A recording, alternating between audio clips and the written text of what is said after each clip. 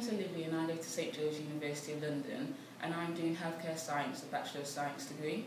What really attracted me to St George's is that how unique it is. It's different from every other medical school in the UK in the fact that it's a medical school directly attached to a hospital.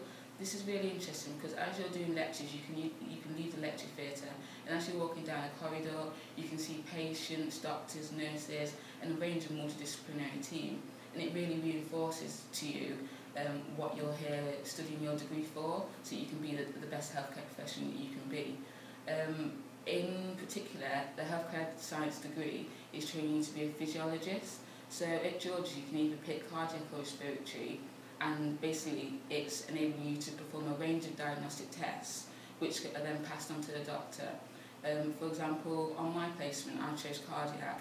I'm doing a range of exercise tolerance testing, ECGs, echocardiography and cardiopulmonary exercise testing. These are all really crucial and challenging diagnostic tests.